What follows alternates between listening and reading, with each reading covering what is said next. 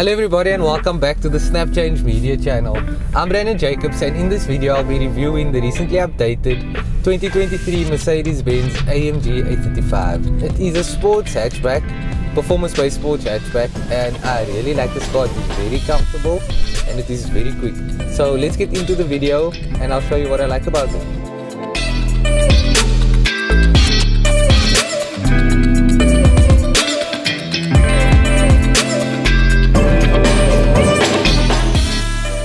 One of the major updates to the 2023 AMG A35 is the mild hybrid system, which is able to send 10 kilowatts to the engine at startup.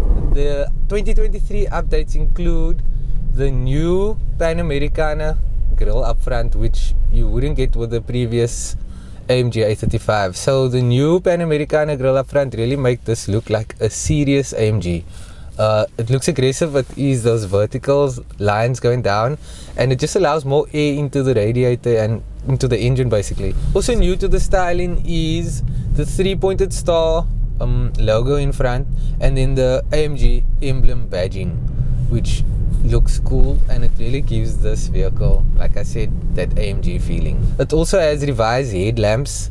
This particular model has been spec'd with a multi-beam headlights, LED headlights. LED daytime running lights of course is included, and they look good. It's also a new chrome splitter down at the bottom in the middle.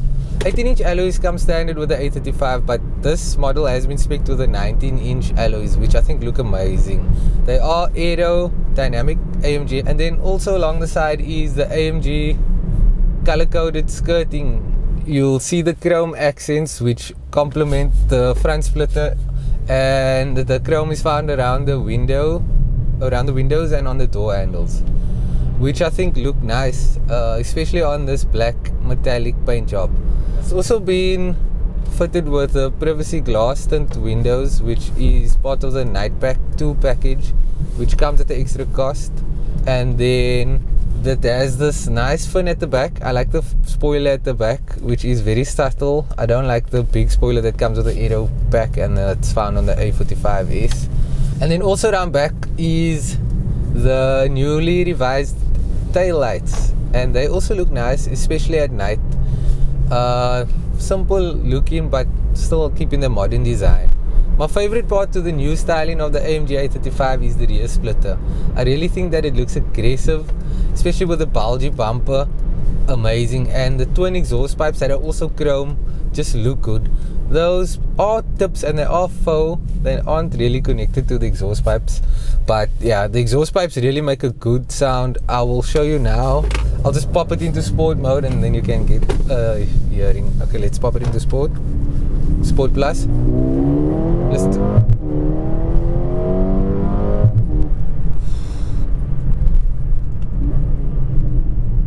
pops and bangs as well. Sheesh. So the exhaust note from the A35 I do feel is a bit better than the C43 that I've had on test a few weeks ago. The key fob looks amazing as well. It's very plain, has the AMG branding on it, and I like the high gloss black. Keyless entry comes standard with the A35 AMG, so you're able to just have the key in your pocket and open the door handles. It has sensors on the handles. Once your hand goes closer, it unlocks the car and you're able to jump in. On the inside, new things to the A35 is of course the AMG specific steering wheel, and it has the integrated buttons for the driving modes, for the AMG drive mode, so you're able to just switch it like I did earlier into sport mode quickly. The right hand dial is dedicated to the drive modes, and then the left hand side dial is dedicated to shifting, like putting the traction off, putting it into manual mode from automatic, and then also on or off switch for the auto stop start. AMG dynamics can be changed, and then you can also customize it to set different settings like the display up there. So you just click it quickly and then it brings up the engine display, which I think is amazing and very, very quick. It's customizable and I like that. The new MBUX system is found in this A35 and it works really smoothly. It has front camera view when you're stopping at the robot. which is cool. I just wish that you could put that camera on or off as you please, so that like if you're in a parking space you could just put it on or off. But yeah, that's what I think. More cool things on the inside is that the mouse pad is gone. So no more mouse pad. It's just this little tray that is very shallow. My phone fits in here. I have an iPhone mini too, so that fits in there, but if you have a bigger phone it won't fit. Keys can also fit here, but if you're going to be driving fast, your keys will be flying all over the show.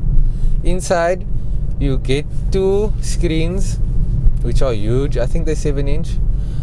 So that shows you all the information you need to know from driving. The digital cluster display also has new screens, so it's Super Sport, Sport, Classic and Understated. My favorite is to just leave it in Super Sport.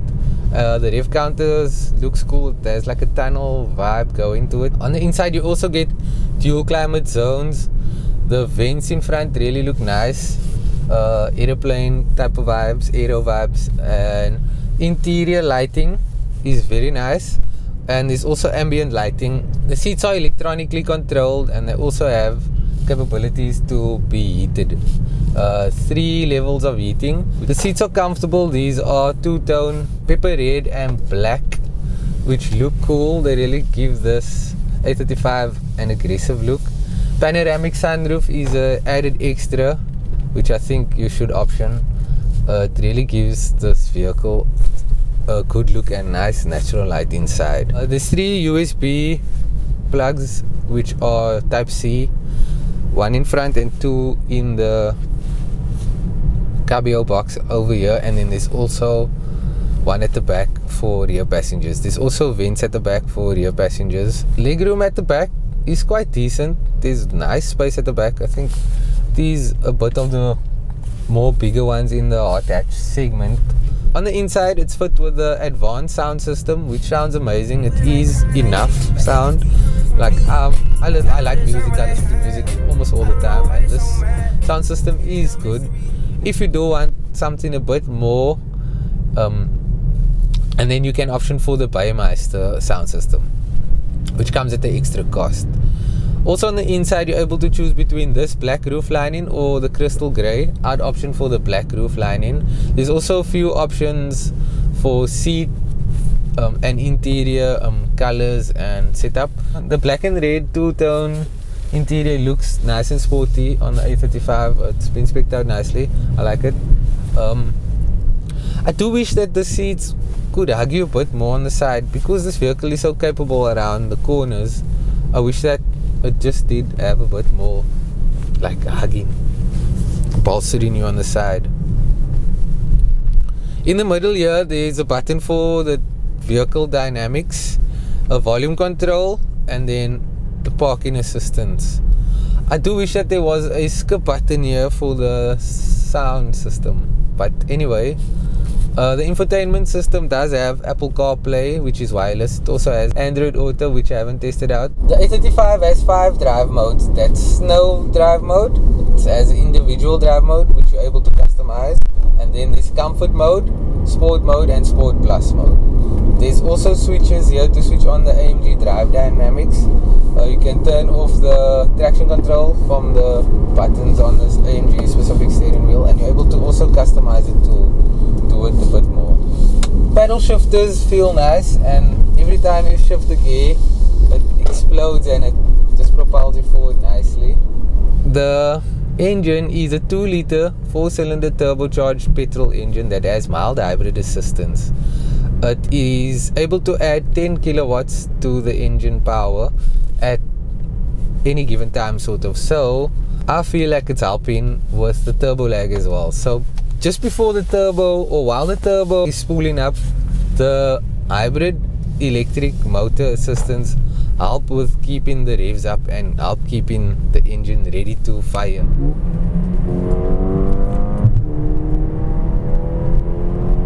And that is really nice. It's very responsive. It doesn't feel like this car is turbocharged, but of course it is. Yeah, the output powers are 225 kilowatts and 400 newton meters of torque. which can be sent to all four wheels via the Mercedes-Benz AMG 4MATIC system. There's a nice display over here on the engine display that shows you torque readout and kilowatt readout. That's live readout under your foot as you are driving. The engine is mated to a new 8-speed dual clutch transmission, which is found in the A45s, and it fires rapidly. The old A35 had a 7-speed transmission, which was good, but this 8-speed is a lot quicker, and it's just paired up nicer to this 2-cylinder turbocharged petrol engine. The A35 is able to explode from 0 to 100 in 4.7 seconds, which is quick. It's not the fastest in a straight line. The A45S is obviously a bit more hardcore, so that is able to explode from 0 to 100 in 3.9 seconds, and it has 500 Newton meters and 310 kilowatts. And you're also able to change the adaptive dampening from comfort, sport, and then super sport. Drive dynamics in here is very, very good. Steering is pinpointed, as direct steering with variable steering ratios, and it is precise. I really like it. When you point the car goes. 4MATIC system also paired up with the direct steering is very, very nice. It's sharp. This car is really, really good. In the twisties, you won't really miss the A45s, especially if you have the family with you. It's very comfortable in here. So with that said, I feel like this is enough AMG for you. I really like the styling that the A35 has compared to the 45S, which is a lot more hardcore with the aero designed spoiler at the back. I like the subtle look of the A35, especially in this metallic black. I think it looks good. The guys from Mercedes did a good job speccing this vehicle out. It's a good test unit, very attractive. Well done, guys.